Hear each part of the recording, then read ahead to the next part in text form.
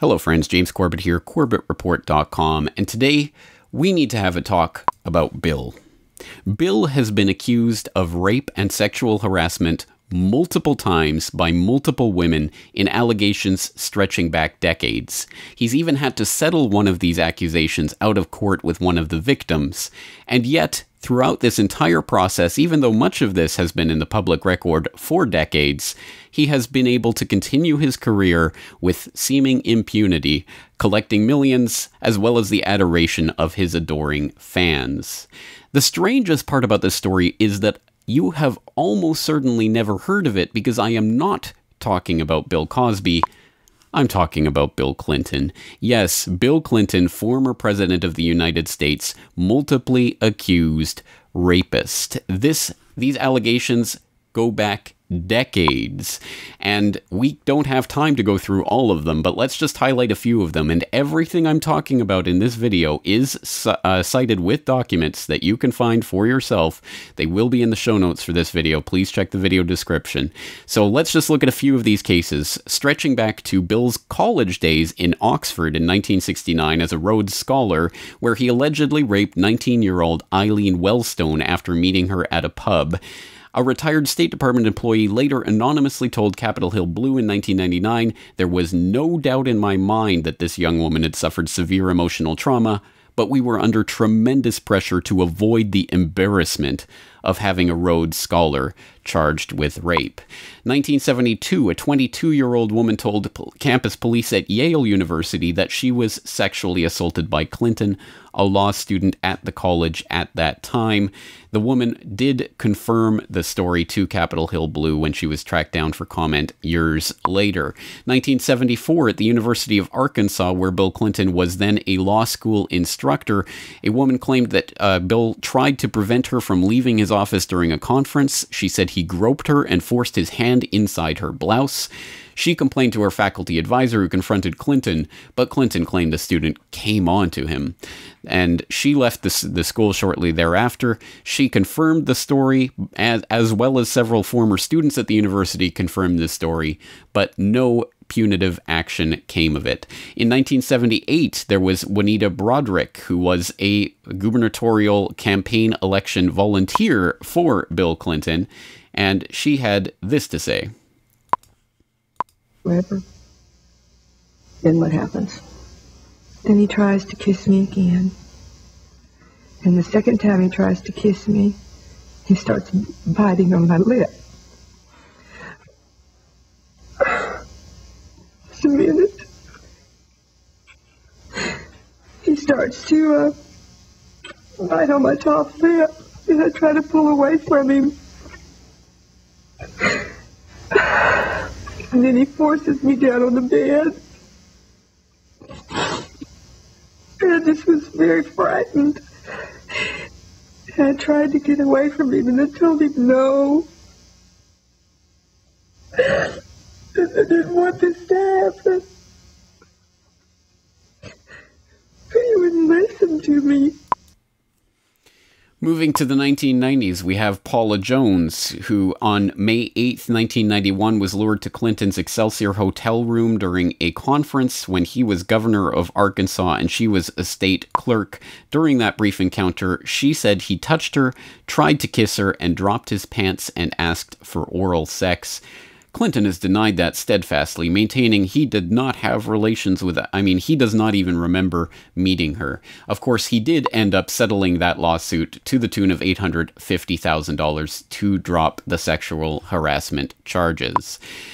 Again, this list is voluminous, and it goes on and on. Please read through some of these cases for yourself. Carolyn Moffat, Elizabeth Ward, Sandra Allen James, Christy Zurcher, Kathleen Willey, a White House volunteer, reported that Clinton grabbed her, fondled her breast, and pressed her hand against his genitals during an Oval Office meeting in November 1993. These accusations continue to emerge over the years. They have been attested to by multiple women. The question, exactly as in the Cosby case, is why did this never come to light before? Why is it being covered up? And the answer is that, unlike in the Bill Cosby case, Bill Clinton has something that Cosby doesn't: political power. Clinton's former chief of staff admitted she had been hired to conduct media smear campaigns against anyone planning to tell the truth about the governor's sexual habits. She was prepared to go after at least 26 women who had the potential of destroying Clinton's chance at the presidency.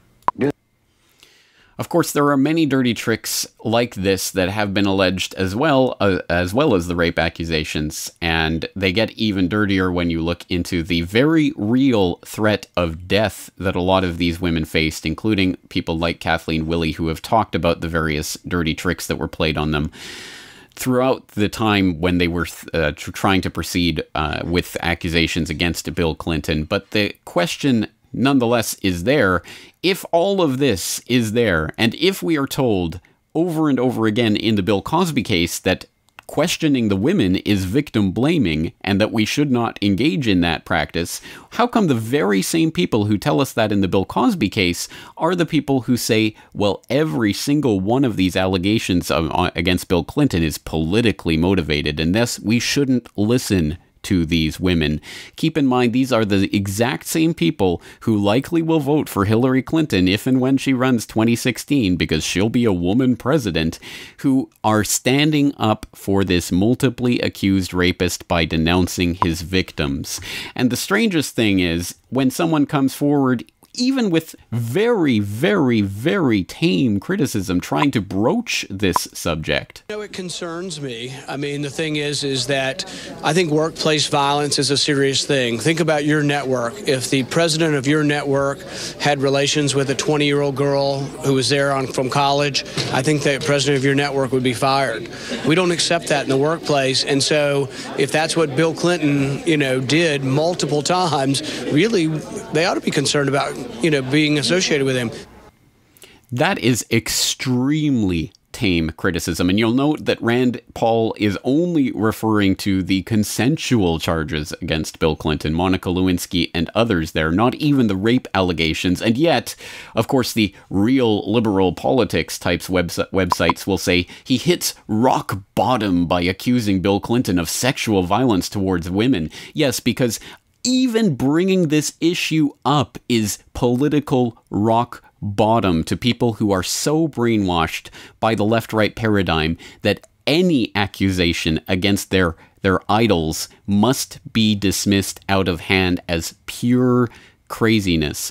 I'm obviously not talking to my regular viewers now. I'm talking to people who have been sent this link or have found this link on YouTube. Please snap out of your conditioning and take a look at the two cases of Bill Cosby and Bill Clinton and tell me how they are different and why they should be treated any different. Of course, the other question is, why did the dam break for Bill Cosby? And of course it wasn't because the establishment media that had known about and had largely ignored these allegations for years and years and years suddenly decided that it was an issue.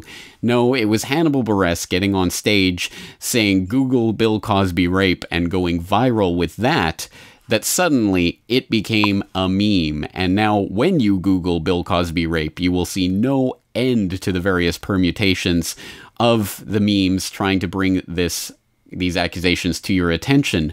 Can you imagine if we did a similar thing with Bill Clinton rape?